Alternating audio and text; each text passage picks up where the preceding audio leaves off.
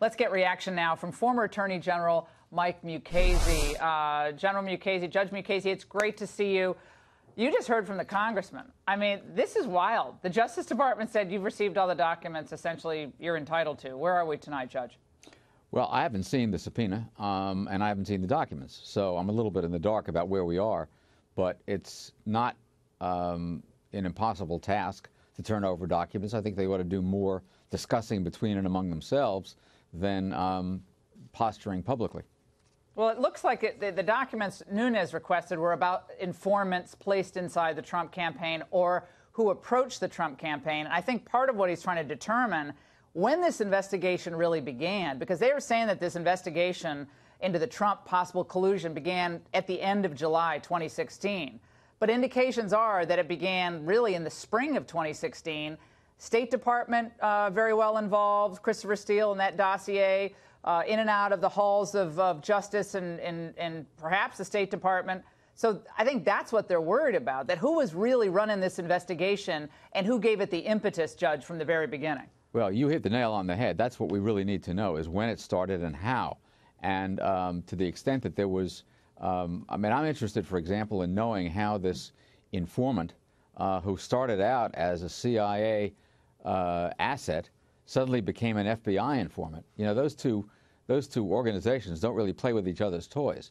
And I don't understand how that happened, who brought it about, who paid him, what he was told about his responsibility in going into the Trump campaign, and when that happened. That is something that I think we ought to know, and if there were any others, obviously we ought to know that as well.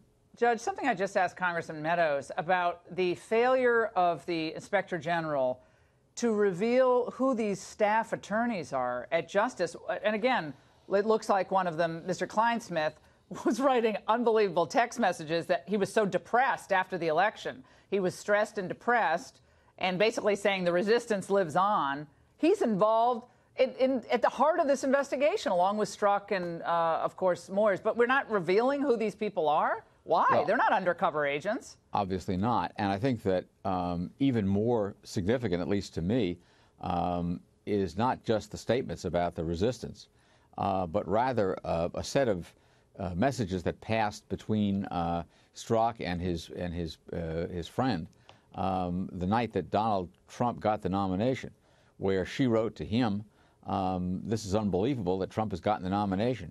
His response was, "Yeah, this increases the pressure to terminate MYE," which was the code name, mid-year exam, for the Clinton investigation.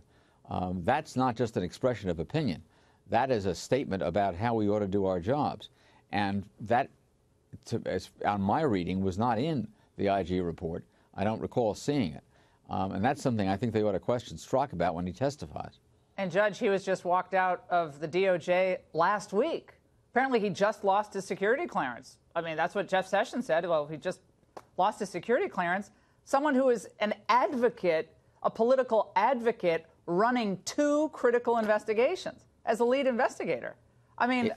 I never worked at DOJ. I worked at White House and transportation, education, but Supreme Court. But I never worked at DOJ. But if that's the way business is done at the DOJ, these high levels, we're in big trouble in this country. Big trouble. Well, it certainly doesn't inspire confidence, nor does something that was reported in the IG report, namely that there were FBI agents in contact with the press who were getting free meals, free tickets, and other perks, and that there were so many of them, they couldn't tell who had leaked information. Now, that was an absolute jaw dropper.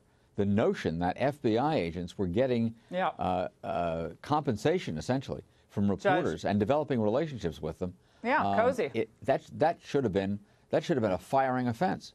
Judge, thank you so much.